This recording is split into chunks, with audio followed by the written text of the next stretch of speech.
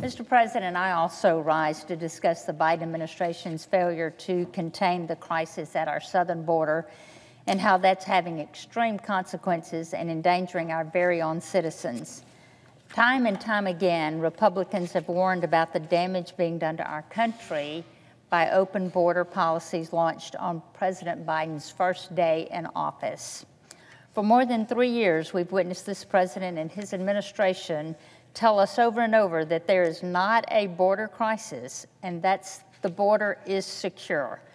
I, like most Americans, know that is absolutely not true. President Biden will deliver his State of the Union address tonight, and I hope the American people will listen with some level of skepticism should he discuss his recent election year plans to address illegal crossings at the border. The American people deserve for him to be forthcoming about the border crisis, a crisis that is manifesting itself more and more in serious and violent crimes committed by illegal migrants allowed to stay in our country. The American people deserve to know why or how executive action would be better than simply enforcing the laws that are currently already on the books. Yes, executive orders have the force of law, but they are based on existing statutes. Simply put, this administration needs to enforce the law.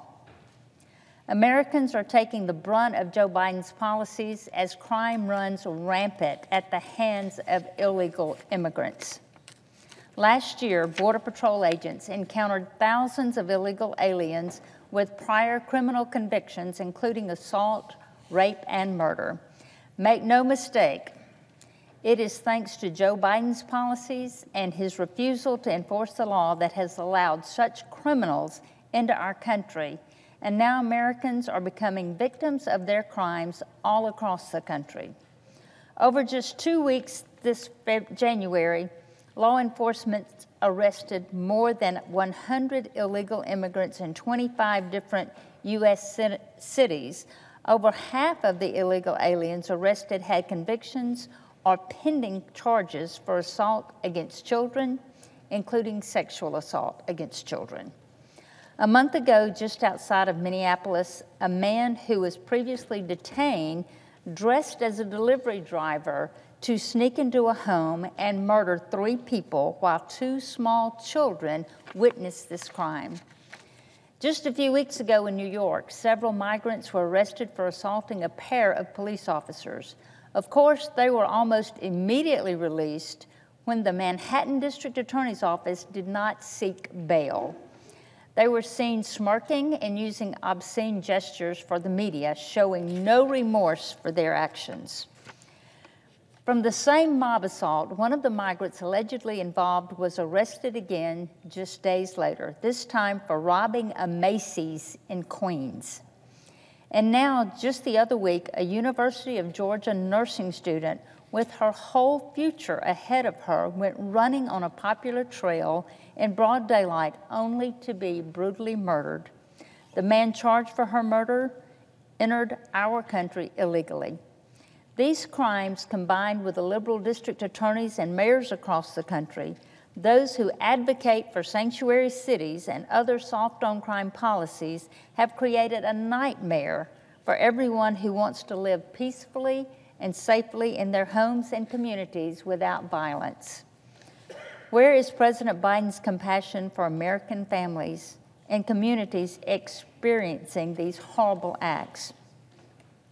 During his brief and sanitized visit to Brownsville last week, why did the president dodge questions about the murder of 22-year-old Laken Riley at UGA?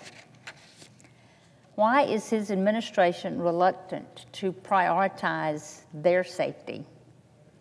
I pray that the perpetrators receive justice, and I pray the families of these victims receive God's comfort.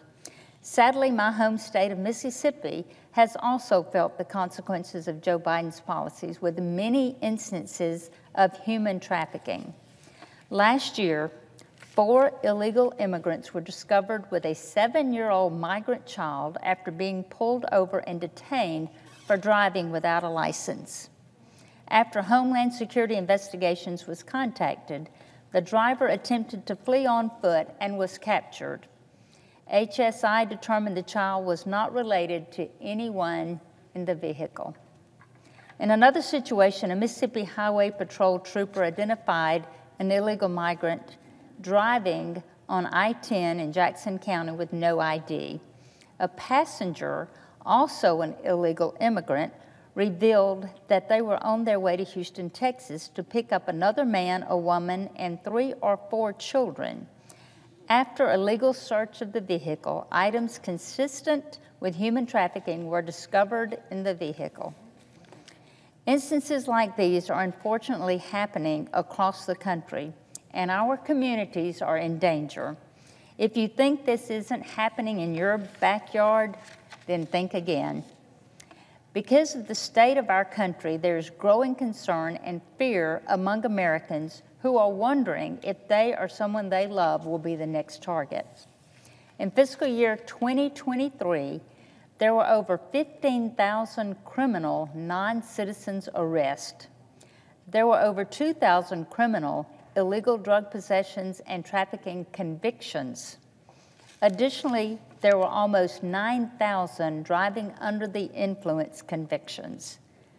There have been nearly 200 murders committed by illegal immigrants since Joe Biden took office. 200 lives under President Biden's watch. This is not how the greatest country in the world should operate. Robbery, sexual assault, crimes against children, human trafficking, and murder are just some examples of the crimes these illegal migrants are willing to commit in our country. We have to stand against this. President Biden claims he needs more authority to get control of the border. This is blatantly false. The previous administration successfully enforced border laws to get crossings to record lows. The Biden administration repeatedly refuses to acknowledge the border crisis for what it is, a crisis. He opened the border and he can close it. As the president prepares his State of the Union speech, I call on the Biden administration and Democrats simply need to enforce the law. Let's just start with that. We must make this a priority.